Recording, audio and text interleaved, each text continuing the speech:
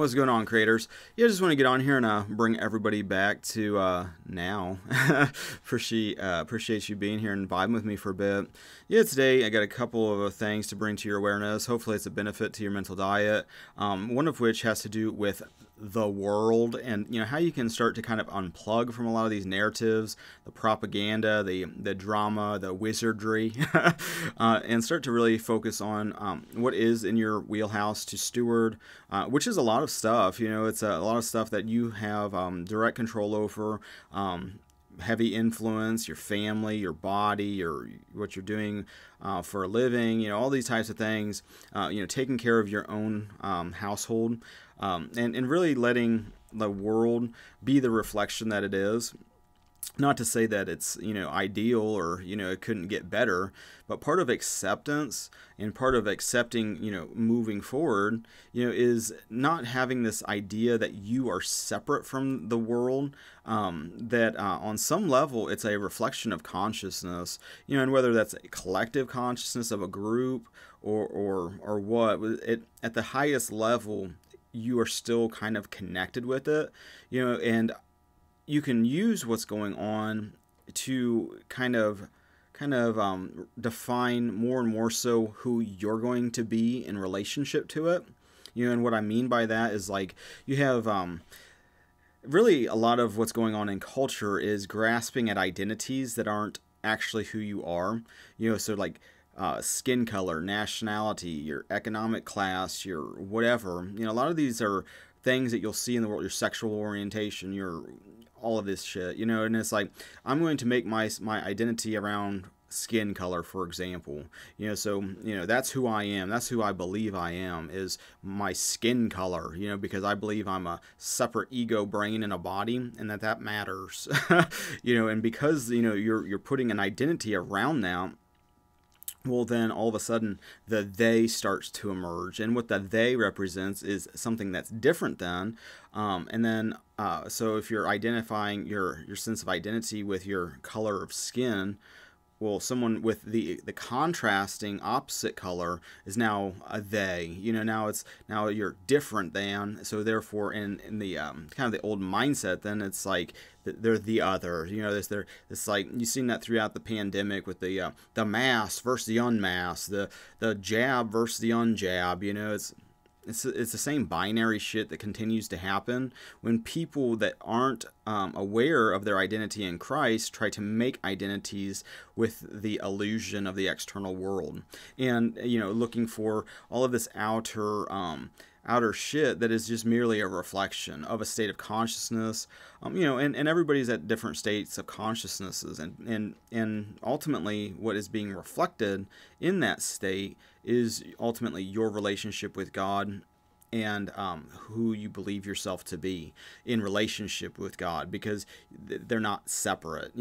That's part of, like, the illusion of the old mind, is having that kind of separateness going on. That's some external thing. I believe that's kind of what a biblical Jew is, actually. Is like someone who has faith in an external God. Not to say that God isn't in the seen and unseen, but if you're not making the connection of the kingdom of God being within you, well, then you can start to spin out big time, because what happens then is, if you are focused on separation and building your identity around that separateness, well, now all of a sudden there's all these forces, there's all this chaos, and not only that, but then fear starts to develop.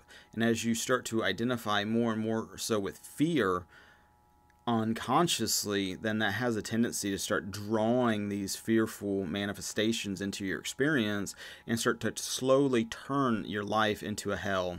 And realizing that, though, it's easy enough to then breathe, take a breath, get back to being present, and choose, instead of listening to the mind of separation and fear, to start listening to the Holy Spirit, which is within you, and start to move in a path of love. Perfect love, according to the Bible. God is love, according to the Bible, and perfect love casts out all fear.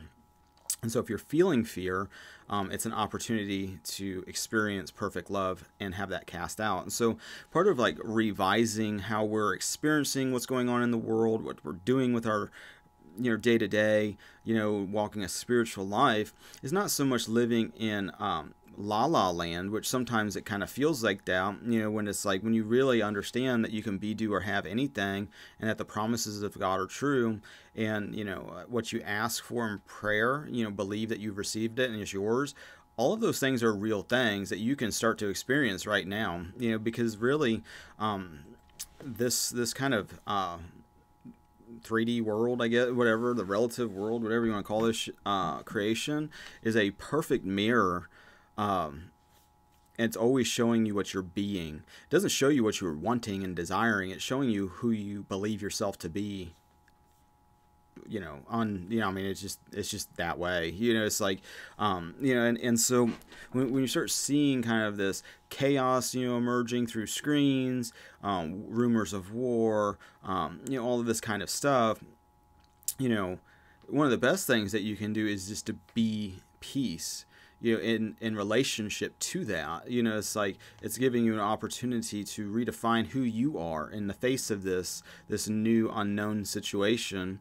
Are you going to be fear over here, or are you going to choose to be love over here? It's always giving you an opportunity to experience, for one, who you are, but then also to choose who you desire to be. The problem with most people is in the old mindset, the choice is being made unconsciously. They're just constantly reacting to this illusion, and drifting farther and farther away into it, believing it's real, creating more dysfunction, chaos, destruction, ultimately self-destructing, really.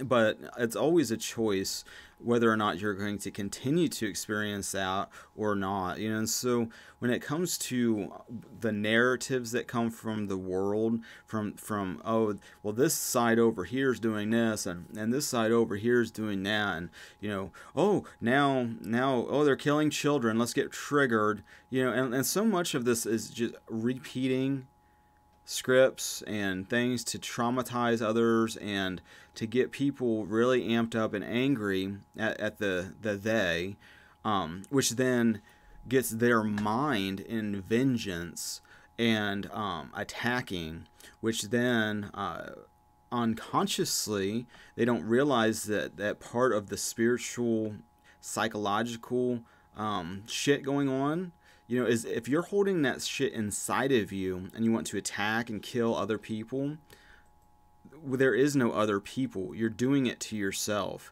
You're seeing a reflection in the mirror. And so whatever you're heaping on someone else, it's just directly coming back on you. And you will then experience that which you have imagined unconsciously, by not understanding who you are and how nothing is separate. Everything in creation is one thing. It's all connected. And that's part of the illusion of what's going on. And as more and more people wake up to that understanding, the world will naturally start to reflect that change. As you be the change, it's like no one's doing it for you. How you're experiencing what's happening in the world is a direct reflection of your thoughts, your beliefs, and your assumptions, consciously and unconsciously. You're seeing a mirrored state of yourself, which you can start to change in the right here and right now. And and that can happen on the major scale, but also just in just normal everyday things going on in your life. It's dysfunction that's going on maybe in a marriage. As a married guy, it's like one of the biggest understandings that maybe I could share for other men that just don't understand women and don't understand their wife and why there's so much drama and fucking dysfunction.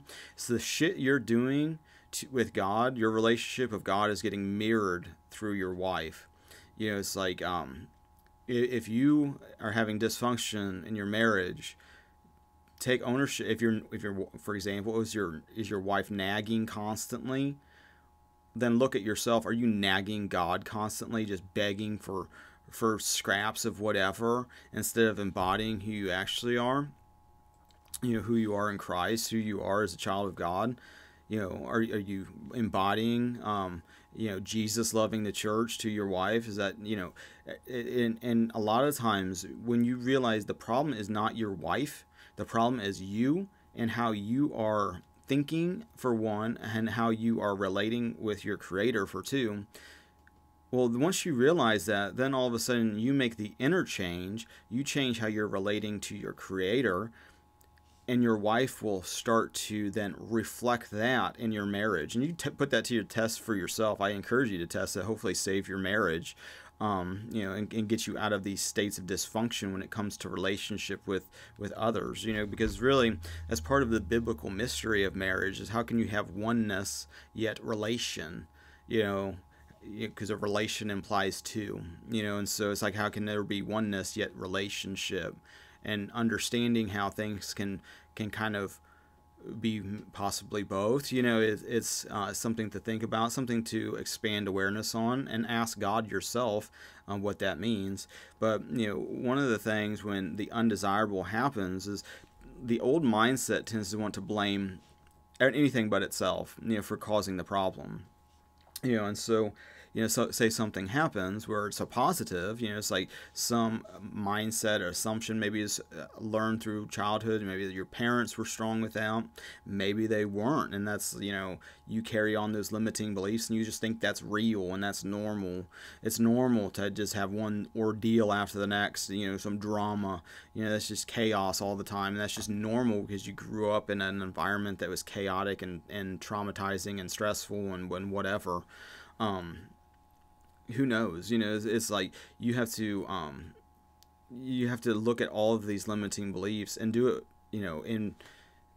in yourself as they emerge. It's like when like the undesirable happens in the world, that's one thing. When it happens in your household, that's another thing. And if you're never taking responsibility or ownership, it's like, it's like, I never exercised a day in 20 years. I don't watch what I eat. I don't do this. I smoke. I drink. I do all these different things. And it's like, are you then surprised that lifestyle led to a state of consciousness then that reflects that? It's like we have a lot of ability to steward our lives, and one of the easiest ways to kind of comprehend that is with like a garden example where you have weeds and then you have the desirable plants, and it's like both exist in consciousness. In your consciousness, they both exist. You can start to see in the here and now what is preventing you from fully being happy right now, from feeling thankful, from feeling abundant and joyful and feeling the fruits of the Spirit. Well, that's the next logical step. That's the hang up. That's the resistance, for one. It's like, no fucking way. There's no way you can feel good in the present moment. You always got to battle and resist something and suffer and be tormented and feel like you're in hell all the time. Even though God is real. It's like, and you're connected, is within you, and not outside in space somewhere, but like, it's part of letting go of that old mindset, crucifying that identity with Christ, and being born again in this new creation that you are, which is happening now. You're new now. Everything from the quote unquote past, this linear past, is an illusion. It's not who you are anymore. And so it's like when the undesirable things unconsciously manifest, and if you take ownership for that and go, oh, well, if that happened because of an unconscious thought that's based in error, then it's just as easily as I don't have to worry about that shit anymore. I can choose to trust God. I can trust infinite intelligence to help this situation, to solve this problem, to help guide me through the right thing, to show me what are the weeds and what is not, and how to take care of this garden in the best way possible to get a fucking amazing whatever, at the end of the season or during the season. It's like take ownership of these things. Stop blaming other people for your problems. And the part of that is like you believe that other people contribute to your problems, and so therefore, this is all based. The mirror of creation is working harmoniously and perfectly now, and like it's based on what you believe to be real. It's based on your faith. And so the more that you believe the promises of God being true, the more you see that being reflected into your experience of life, the more like synchronicities and the more miraculous things just become normal everyday occurrences as you ask for things. The Bible says to ask for wisdom and knowledge above anything. So I encourage you to ask for that, because I feel like part of that is once you understand that everything is corresponding, the inner world is being reflected, your inner man is being reflected. If you realize that your inner man is connected with Christ, with God, with Jesus, it's all connected within you, and that's what's being reflected. You'll stop repulsing what you desire away, which is love. You're pushing love away by not understanding who you are. Once you realize that Jesus is within you, it's like the heart, the new heart that you have, the new you is one that's connected like that. You are one in the body of Christ. Well, then all of a sudden everything that your inheritance in Christ is being drawn to you because you're connected now.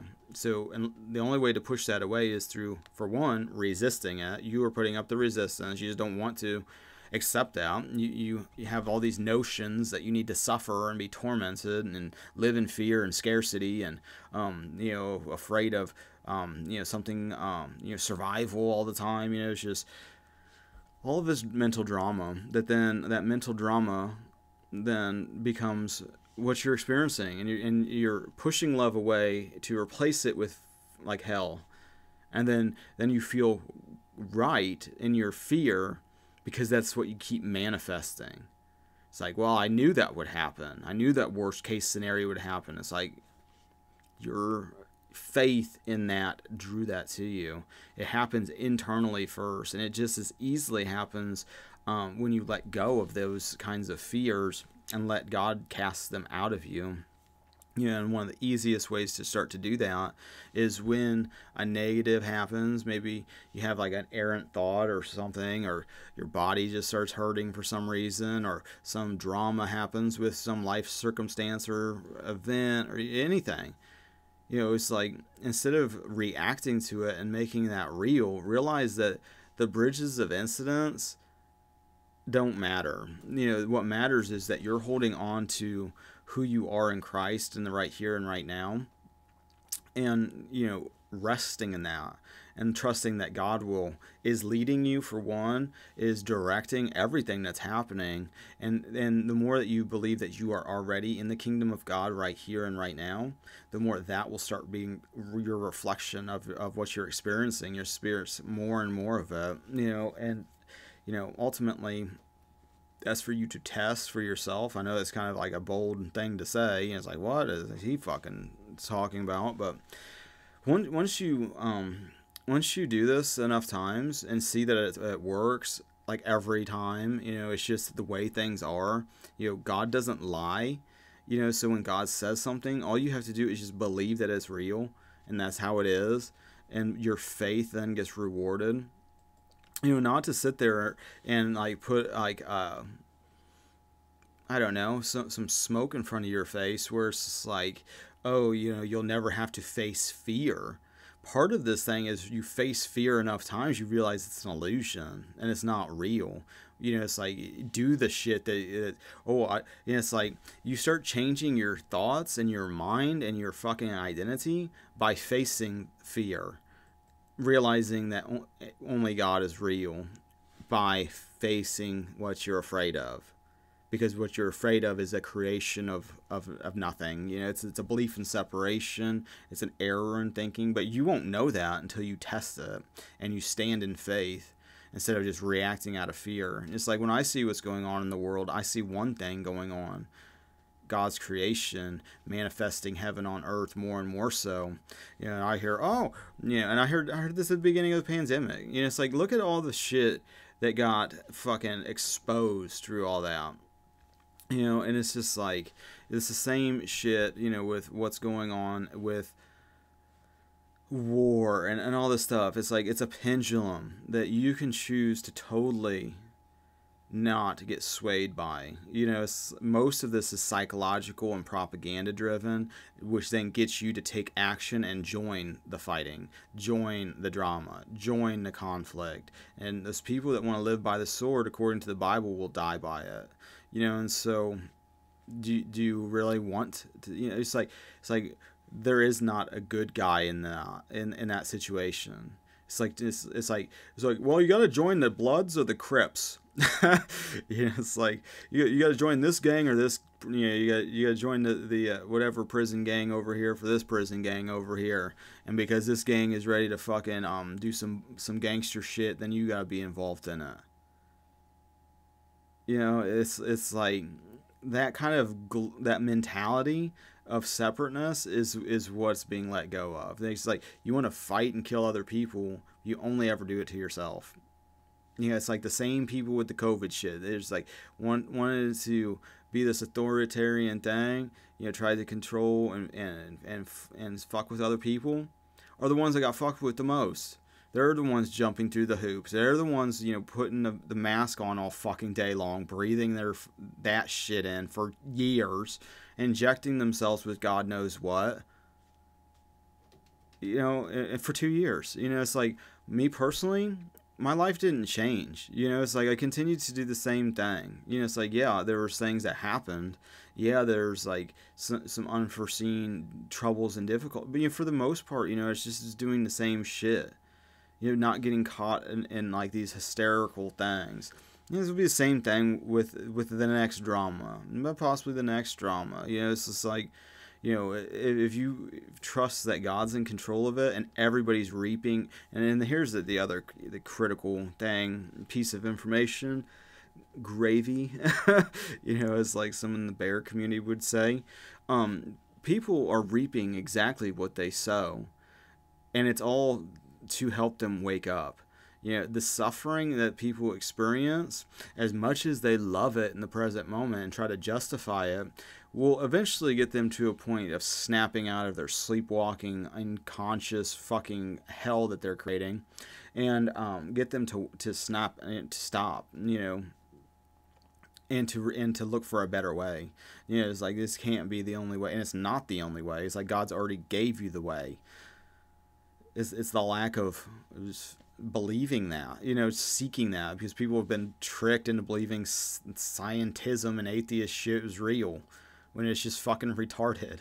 You know, it's just dumb, you know, and like, and you can prove it that it's wrong. You can prove it with their own science, with the science that exists. You can show materialism is bullshit, and it's all just an antiquated way of looking at things. But, you know, people need to kind of put that on for themselves, and that's not sitting there, I don't know, venting, you know, whatever. It's an opportunity to really go, okay, that those negativities exist within me, you know, those judgments, you know, those feelings. We express them. Now we can either choose to stay in that state, or we can go, but with all of that said and done, let's work together, you know, to be better, you know, to do heavenly things with humanity. No one's going to do it for you. You know, it's like, you got to do it. You got to be the one that does it. And the more that you start doing it, the more you get that momentum going locally. You know, everything runs locally. You know, this global mindset is such a, you know, it's like, I was at the store earlier. My wife was there the other day, you know, and it's just like, oh, look at all this shit. The gas is going up, and the shelves are, you know, at the store getting more and more empty. And it's like, I know a guy that has like 1,000 fucking pigs, like a mile and a half that way. It's like, there is so much food around us. You know, there's cows and pigs and farmland, and he's like, I have chickens, you know, it's like, I'm going to start, you know, I have raised beds, I got all this stuff, you know, it's like, it's all local. You know, it's like, You don't need any global bullshit. You know, it's like, well, I need some shit from China. It's like, for what? What can't you do in your own little neighborhood, town, community? You know, it's, like I said, people do it to themselves, and so, you know, if you're gonna be mesmerized by that, then sorry, you know, I mean, that sucks for you, you know, but for those that are choosing not to, you know, it's important then to use what's going on to choose to be who you desire to be. Who do you desire to be in the face of that? And then be that now. You know, it's like, do you choose to be a fearful, hysterical person, or do you choose to be a confident child of God that knows only perfect love is real and that God's in control of everything? And that creation is functioning the way creation is supposed to function. You know, it's like one of the things the old mind is constantly rejecting the present moment, which is rejecting reality, rejecting yourself, rejecting God, rejecting everything because it's just not good enough for some reason. But the more you kind of, I noticed this, you know, through, you know, taking care of chickens. You know, it's like I got 10 chickens and 2 ducks. We got 2 more chickens that are babies that are going to be introduced to the flock. But, you know, once you kind of just see how things just actually just function, it's a lot easier to not get swayed by illusions. You know, it's like, you know, these 2 ducks, you know, we got this, it's like basically a wild chicken. I don't know where it came from. It was I've talked about it before, but you know, it's like it's part of the flock now for the most part. But then, like yesterday, the 2 ducks were just attacking it violently for no reason. You know, it was just like the other chickens seemed like they were getting along with it. I thought they were starting to get along together, but then these 2 ducks. I mean, I think they're both male ducks. They got a little bit of like you know, fuck you energy to them at times, you know, and like the thing that maybe most people don't realize about like animal behavior, I mean, they would kill it, you know. It's like a lot of times people project their own shit onto these consciousnesses. Not to say that ducks don't have consciousness, or everything has consciousness, you know. It's like at just different vibrations, different levels, but it's all still kind of reflecting the one consciousness if you have the right kind of perspective. But like, you know, you see how these things just are doing, you know, and like a lot of times, you know, it's easy to then like, I don't know where I'm even going, but it's like, I'm just gonna kind of I start thinking about the ducks, and now I'm almost getting triggered by the fact that they were attacked, because I really like that stray chicken for some reason, you know, because it just came, you know, and it's like a wild bird, you know, and it's just like, I can't touch it, but you know, I can get like a couple inches from it, you know, feeding it, and it'll come up next to me. If I try to go like that, you can tell it just becomes hysterical and freaks out. But a lot of like animal behavior is just reacting out of fear, you know, and so I don't know if the ducks are trying to destroy the chicken because they're afraid of it, like getting like in their pool water or drinking their water. I don't know if they're dealing with some scarcity fucking bullshit. But you know, at the same time, if they're gonna attack the bird and around me when I see them do that, I'm gonna kick the shit out of them until they quit doing that. You know, it's just like, check it. You know, put it right back in check. You know, if they're gonna act like that, boom, you're gonna get the same type of shit. You know, and a lot of times, you know, things going on in life are no different. You're getting exact boom what you need and how you're acting, you know. And so, with that being said, you know, I think I'm gonna bounce. And so, yeah, I got it's like the first 70 degrees. I don't know what that is in Celsius. Let's see, Fahrenheit to Celsius for international viewers here that love Celsius for some reason. 21.1111 degrees Celsius. So I guess for the people that understand Celsius, that seems normal.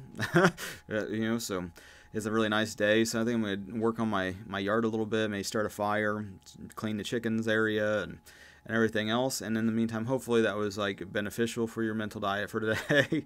Hopefully, you know, those tangents weren't, you know, and if I'm wrong about things, you know, just talking just to talk, you know, it's like, get people off this pedestal, you know. It's like people are people, you know. And so you know, hopefully on some level that was entertaining at least. And until the next now, you know, I appreciate you guys liking, sharing, subscribing, all the social networking things. I also appreciate your spiritual support and your financial support. You know, thank you for that. I appreciate it. If you need music, you know, if you're making truth videos, stuff without budgets, and you're just doing it, you know, even if you're making a small or whatever, you can go to my SoundCloud, and if you can download the track, you can use it in your videos. It won't give you a copyright issue. You know, if you do have a budget, or it's going to be on TV, at least fill out like a cue sheet for you know, for, you know, hook a brother up there. So with that being said, I think I'm about. So, you know, until the next now, God bless.